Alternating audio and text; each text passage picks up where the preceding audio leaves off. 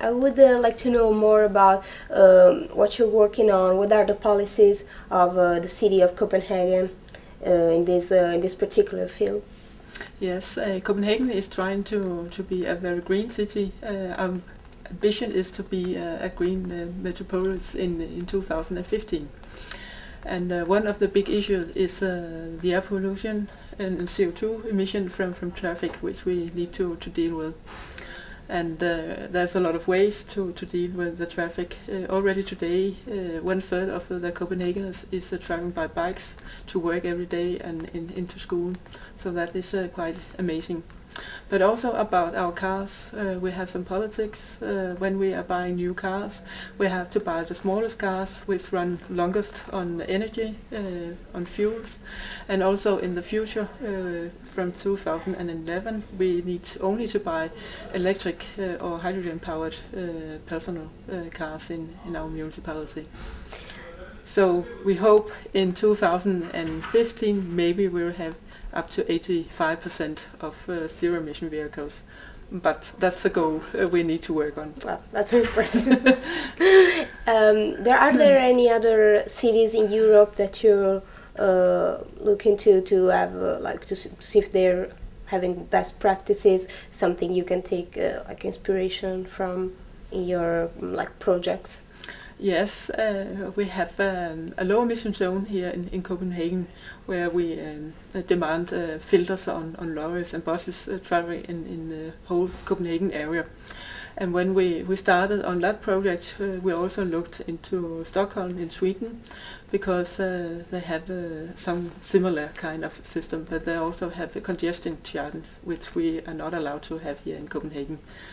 Because of national politics. And we also look to Berlin, because they have reached the particle emission levels, which we still have a problem with in Copenhagen, and NO2 emissions, where we also need to decrease the levels. These policies are something that citizens are gonna benefit a lot from.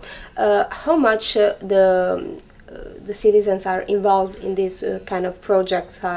What about the participation of the population to the citizens? Yes. You're meaning? Well, we get a lot of feedback from citizens asking about air quality. Is it safe to live in this area? Is it okay for me to switch from one home to a new residence? So they care about it, and they also expect that we are doing our best in order to give them a good environment.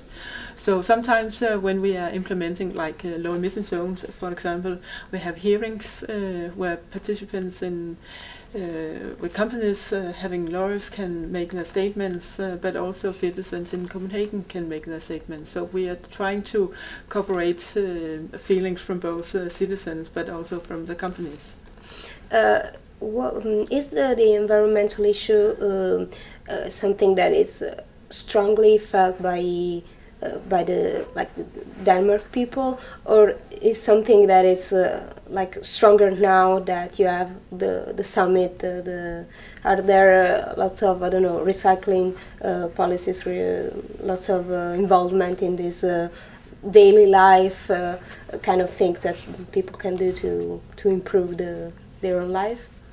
Well, since I think we have been talking about the COP15 a whole year in Denmark, and of course we meet a great interest, because people are hearing a lot about it. And lately we have met some people who are interested in where can you get electric cars, for example, and where can you recharge your cars, because you need a stick to put and recharge your cars. So we see some kind of different thinking all around in the environment spectrum. Okay.